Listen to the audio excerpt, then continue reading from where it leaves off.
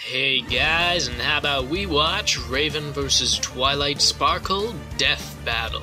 Okay, so I just have to address this. When I first saw this match, I thought that it would be a stomp for Raven, because I knew a little bit about her powers from Teen Titans. I assumed that moving over to the comics, she would get much more powerful. Apparently, it's, for the most part, the opposite way around. In the TV show, that's as powerful as she gets. Whereas for Twilight, I thought I knew everything there was about her, and that's something that made me fairly certain that she would lose. But there are comic books for MLP, and she gets a lot more powerful in those. Like, a lot more powerful, a lot more useful combat spells and all that. So ultimately what I'm saying here is that I was wrong. I don't think Raven will stomp, and at this point I'm thinking Twilight will, maybe not stomp, but she'll win. I do think Twilight will win. And I'm not gonna get into details because that's not my job. That's up to these guys, and I might get it right, I might get it wrong. I don't know, but either way, let's start our show. This episode of Death Battle is brought to you by War Robots, the tactical 6v6 multiplayer game for iOS, Android, and Fire OS. The game's like if Wiz's love for science and my love for weapons had a baby, wrapped in rich 3D graphics. Install War Robots now by clicking the link in the description and get a huge starter pack that contains a GI patent robot with a unique skin, 4 Punisher machine guns, 100 gold, and 400,000 silver.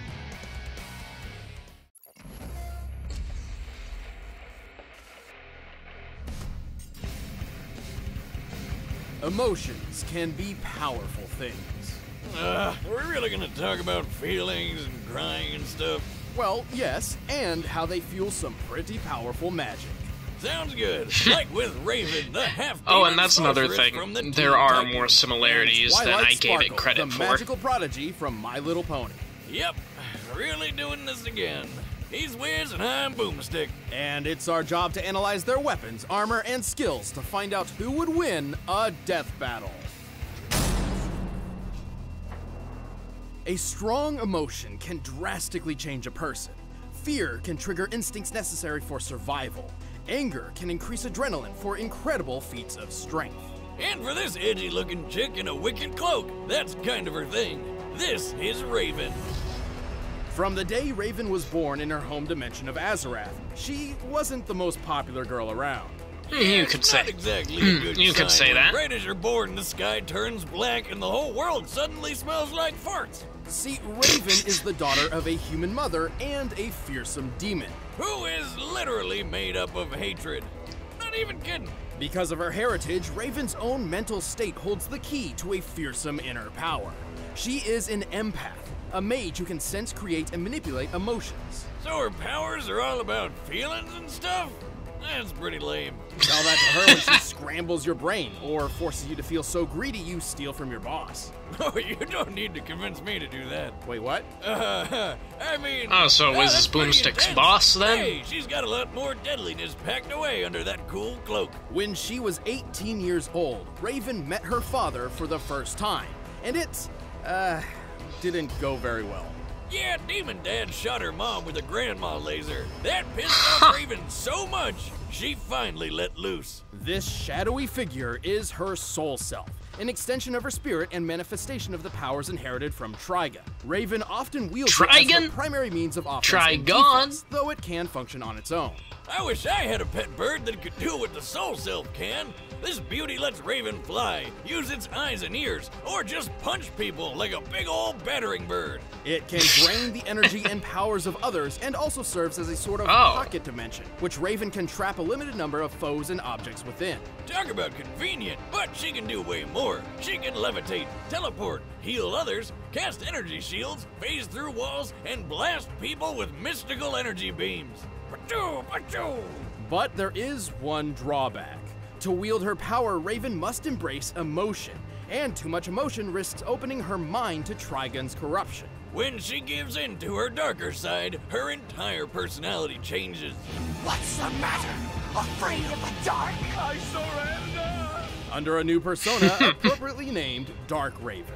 Dark Raven is stronger, tougher, and freakier than your everyday Raven. She can shoot lasers from her eyes, disintegrate stuff with her hand beams, and shapeshift. And her soul self is so powerful, shapeshifting is pretty good. Most people off the face of the earth in an instant. However, Dark Raven's incredible capabilities are a double-edged sword. By tapping into her father's demonic powers, she risks transporting Trigon himself to the living realm, kickstarting devastation across the universe. Kickstarting? Wonder what the tier rewards are like for that. Pledge $20 and get an autograph from Satan.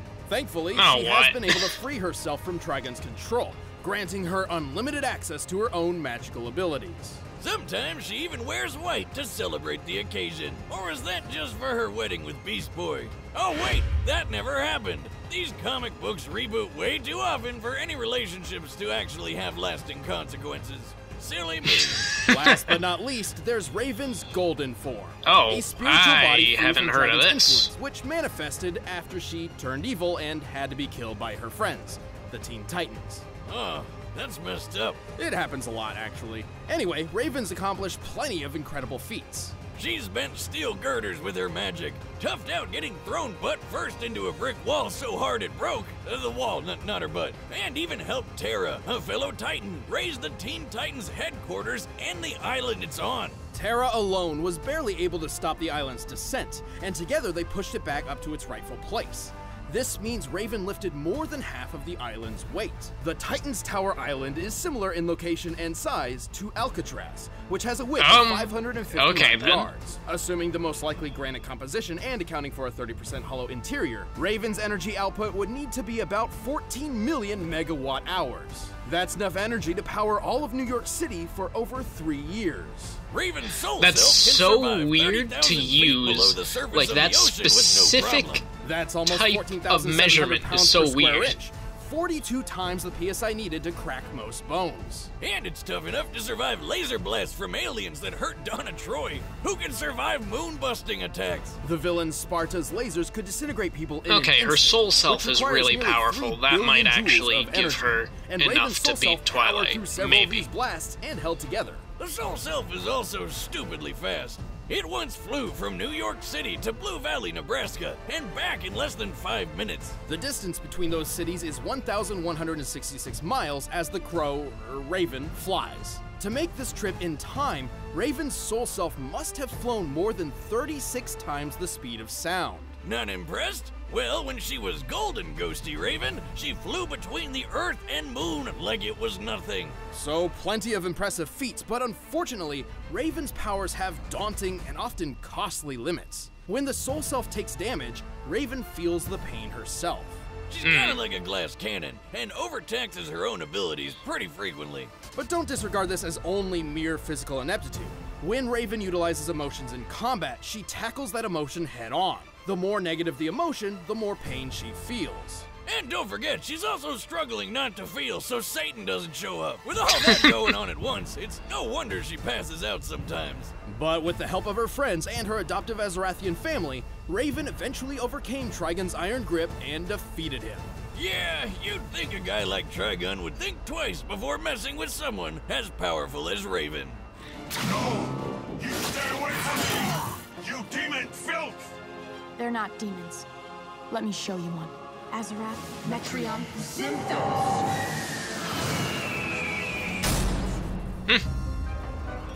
Well, time to do this again. The peaceful Ponyville, the city of Canterlot rests among the mountains. Let's see how much depth they go into here. Had dreams as big as Canterlot Castle itself. Because this is the first one they're taking 100% seriously. Here we go again. I mean, we've seen a pony that breaks the sound barrier and one that breaks physics, so what crazy powerful thing can this one do, Wiz? Hold your horses, Boomstick. We're merely out of the gate. But we're not doing this. Your lame puns are musting with my script. Little Twilight wanted to learn magic at Princess Celestia's School for Gifted Unicorns. After a very, eventful entrance exam, she didn't just get accepted into the school, she became Celestia's protege. Which is kind of a big deal, since Celestia is it's weird. The preview went into more detail. Not only that, Twilight also earned her cutie mark. Oh, I remember those. It's that magical tramp stamp a pony gets when they grow up. Close enough. Twilight's cutie mark symbolized her life's calling. specifically her destiny in mastering the art of magic. This peppy purple pony wasted no time and hit the books to practice hard. By the time she was an adult, she'd read her entire collection of 20,000 books. What a nerd. Boomstick, have you ever read a book before? Do gun manuals count? Sure, why not? Oh, there we go. Twilight learned all sorts of powerful and useful magic. She knows so many spells it would take well over an hour to describe them all. Her memory is so crystal clear, she can recall a complex spell after a mere glance. But here's some highlights. She can move stuff with her mind, shoot concussive energy blasts, raise magic shields, and rapid-fire teleport. She can manipulate gravity, ignite things on fire, oh yeah, she freeze did do others that. in place, walk on clouds, and even mastered the transfiguration spell. As a filly, she turned her own parents into plants. Talk about weird. She's even transformed a single apple into a nest of bird eggs, which hatched somehow. She just create life? Yes. But Twilight's magic doesn't just stem from her vast knowledge of spells and history. In the world of My Little Pony, magic is drawn from and controlled by a unicorn's emotions. Here comes the touchy-feely stuff. The stronger a unicorn feels about something or someone, the stronger their magic becomes. Well, I've always found magic is tied to my emotions. Whatever I'm feeling fuels whatever I'm doing. And the stronger I'm feeling, the stronger the magic. Across Equestria, Twilight Sparkle is one of the few ponies to master the most powerful magic of all. The magic of friendship. Okay, Wiz, I know a metaphor when I see it. Isn't a night out with the girls so magical? Oh, no, that's not it at all. In truth, friendship is the only weapon powerful enough to defeat Equestria's most dangerous enemies. What? They weaponized friendship? Awesome. Yes. Hey, Wiz, you're my best buddy. You're friends forever. Come here, give me a hug.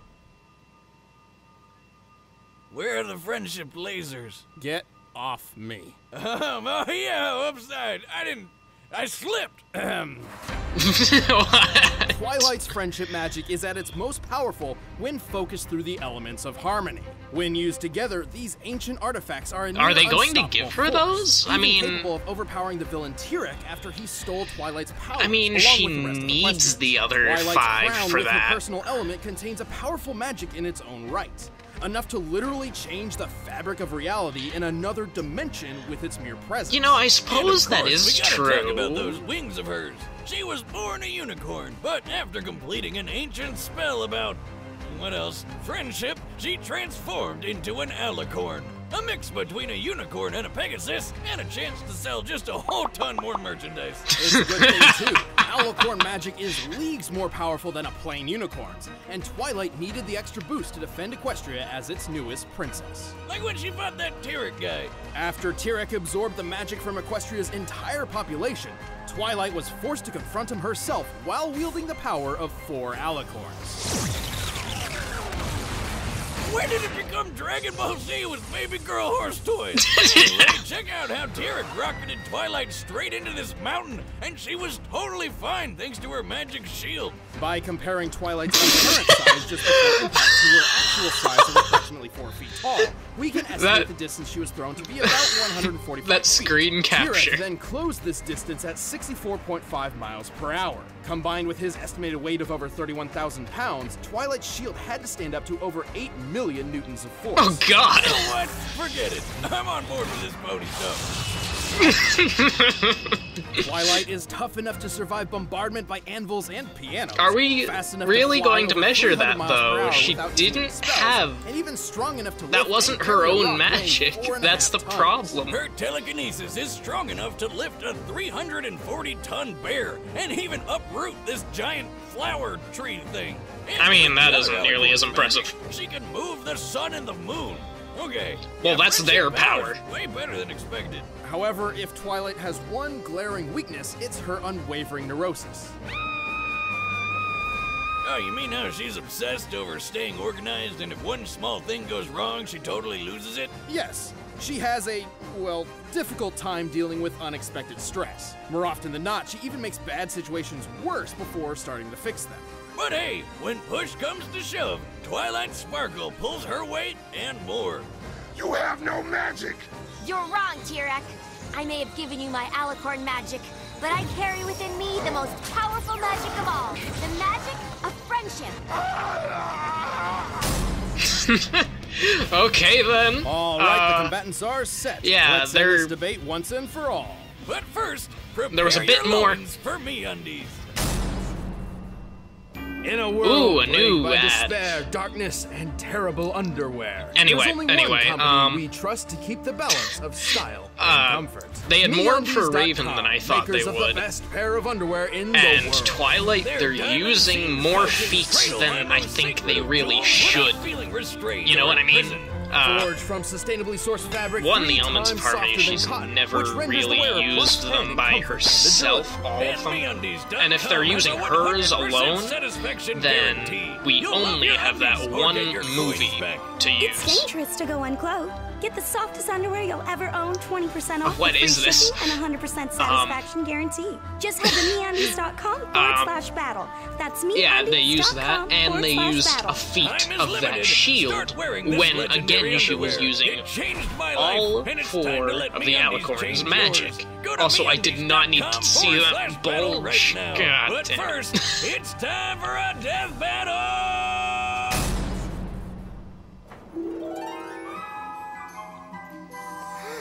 Transdimensional. For some reason, they have the library and Let's the give it a try. castle. Of course. Teen Titans Go. Why did you do this? Saw nothing.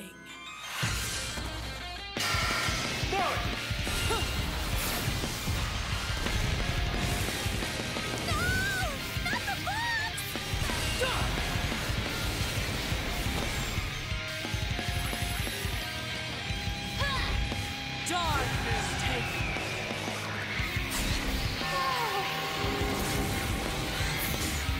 Oh no, not again!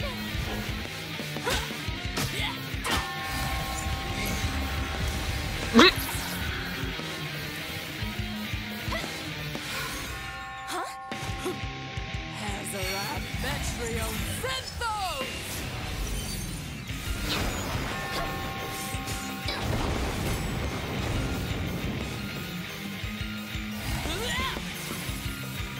Yeah, she is using that. Okay then.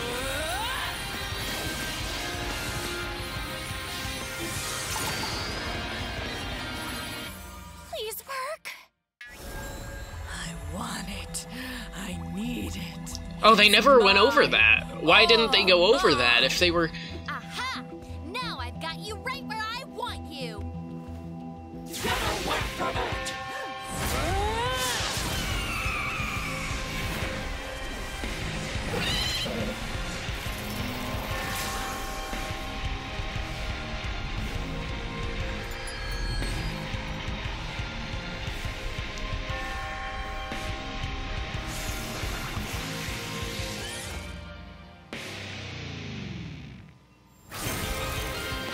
Ha!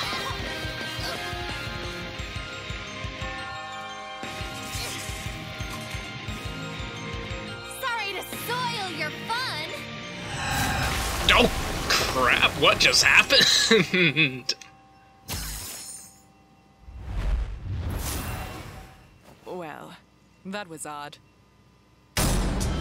KO! Dear Princess Celestia, today I learned that the only thing more powerful than friendship is a giant bird spirit colliding into me at Mark 36. This was a tricky one. Both Raven and Twilight possess numerous spells and techniques that could end the other quickly and easily.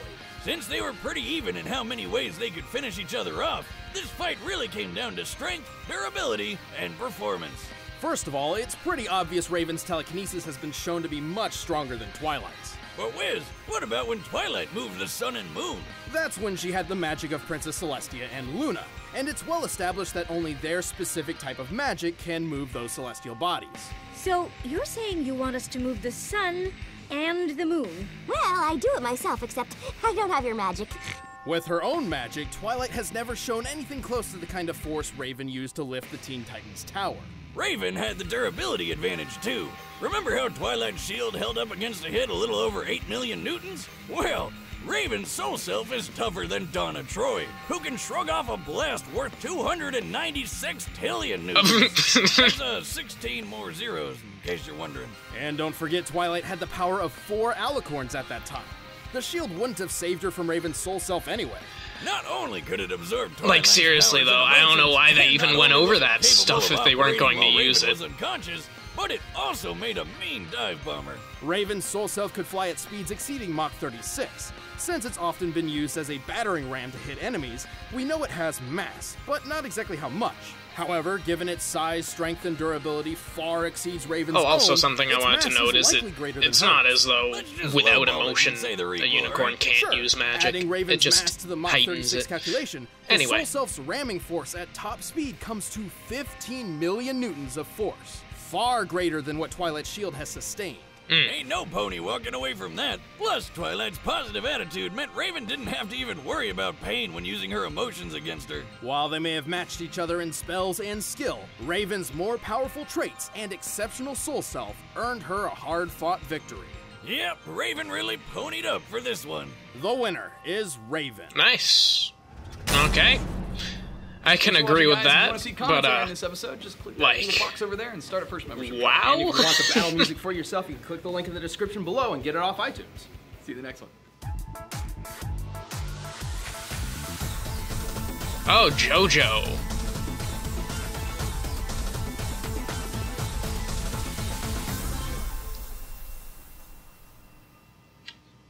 Jotaro versus Kenshiro. I don't know too much about them, but okay. Yeah, I don't have anything to say about that. I'm really confused, not over the outcome, because they did a lot of math that I wasn't expecting, I can say, for Raven, like the lifting of the building.